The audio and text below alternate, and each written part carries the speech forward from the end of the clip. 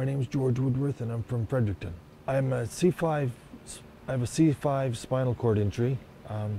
So my arms do work, but my hands don't. So I'm very limited on, picking things up, moving things around, working with tools. Driving is obviously a different ball game, but with the right adaptive devices, you can do a lot of things that you really wouldn't think that you could. My first tip for anybody would be to get an accelerator guard. I wrote my first car off that I had retrofitted because there wasn't a guard on the accelerator, and my foot got stuck under it, and I ended up putting it off the road so I wouldn't run into anybody else. Try it. See what fits, modify it. Perfect example is I tried one steering knob on this steering wheel, and there's no power steering, so it's quite difficult to steer, especially it has a snowblower for the winter, which makes the front end quite heavy. So I put 2 steering knobs on it and it works fine. Just, see what fits and keep working with it till you get what you want. Obviously, I've got the lawnmower adapted so I can mow my own lawn. I don't have to rely on my wife or my son to do it. I've always liked machinery, so I know it's a little piece of machinery, but it's still, you still get to feel productive at the end of the day. The snowblower on the front, I can come out and get on and clear the driveway and be a useful member of my family instead of being being a 100% drain.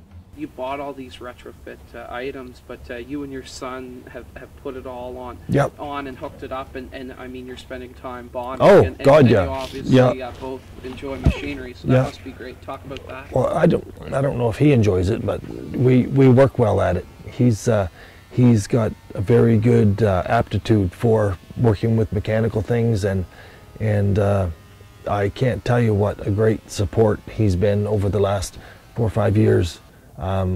We change the brakes on the car and change the oil and do any things like that, change the headlights, and I just sit there and give him a tip here and there when he needs it, and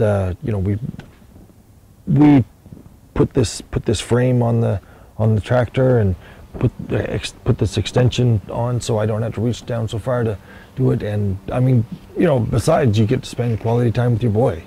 That's nothing better than that. Oh, it's independence. You said it in your question.